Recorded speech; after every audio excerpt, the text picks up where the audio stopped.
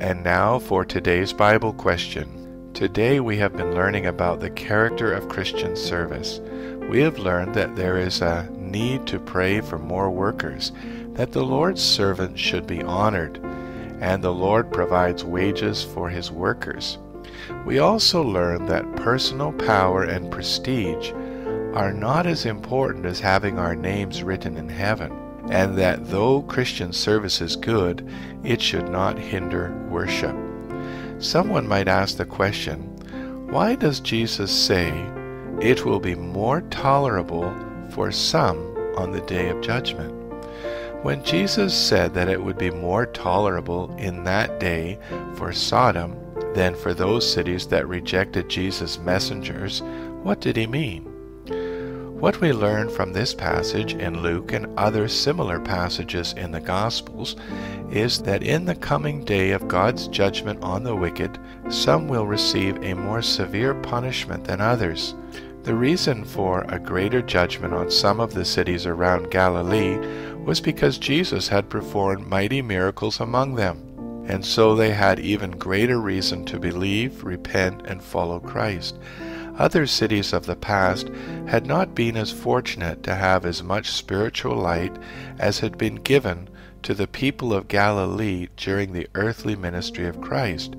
Those who had less spiritual light to respond to are less accountable for their rejection of that light. It is important for all of us to understand this point because it applies to us also. If we have heard the gospel and know the message of the Bible, then God will hold us accountable for that light that he has given to us. Today we are privileged to each hold our own copy of the complete Bible. This was not something the first Christians had. We also have many preachers who've been well trained to teach the Bible and a wealth of books written by godly men over the past centuries. We have the Bible available not only in a variety of languages, but also in several translations to help us better understand it. We also have audio Bibles that we can listen to, and so many ways for us to hear and know God's Word today. This means that we are without excuse, and we shall be held more accountable than all previous generations if we reject God's message and salvation when it has been so clearly presented and made so easily available to us. Then God will bring upon us the most severe judgment of all. We tend to think that all in the fires of hell shall suffer the same, but this passage would teach us differently, pointing out that even in the lake of fire there will be different degrees of judgment.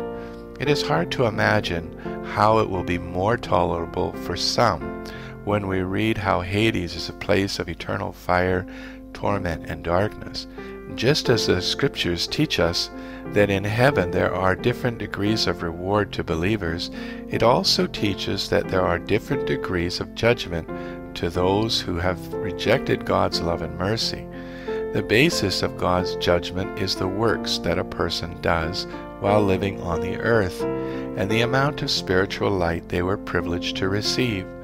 The Bible teaches us that God has given light to every man that comes into the world, and so no one can excuse themselves or say that God has not treated them fairly. Some have been given so many opportunities and still reject God's salvation because they prefer their sin.